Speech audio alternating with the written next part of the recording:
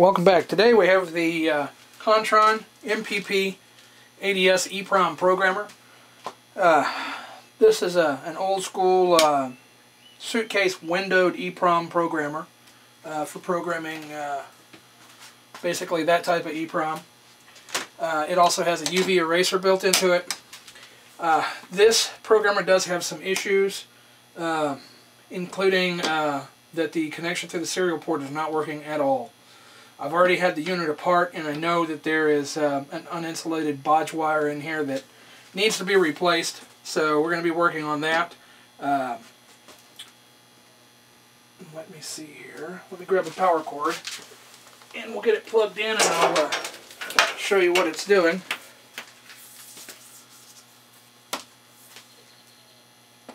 There we go.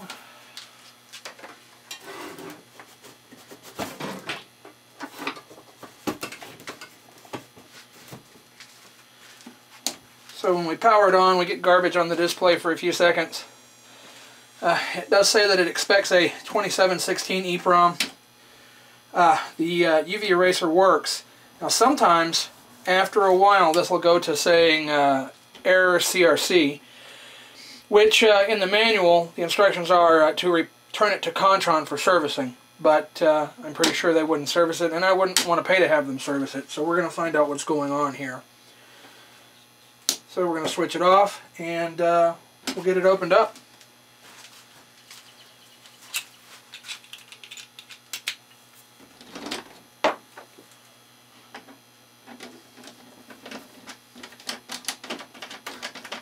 Four screws on this unit.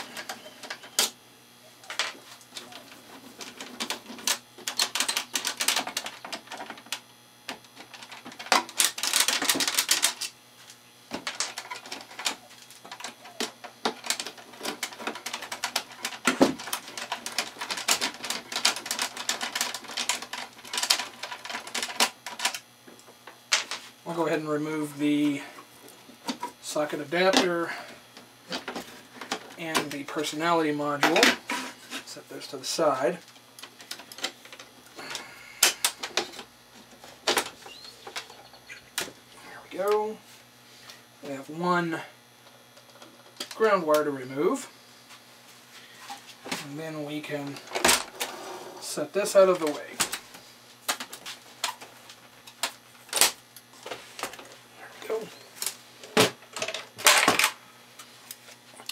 Alright, so what we have here is a power supply, UV eraser tube, and then here we have a Z80 CPU, Z80 PIOs, Z80 CTC, a UART here, and this is where the serial port connection is at, display, keypad for entry.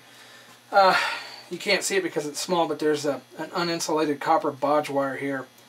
I covered some of this circuitry with Scotch tape just to keep it from making contact, but it's time to go ahead and open it up and figure out what's wrong here. The other issue that we have is this is from the early 80s, and it has plated through holes, which from that time period they're notoriously bad about having issues.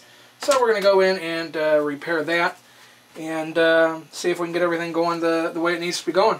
So I'm going to go ahead and pause the recording, get things taken apart, and get started on it, and then we'll come back to it.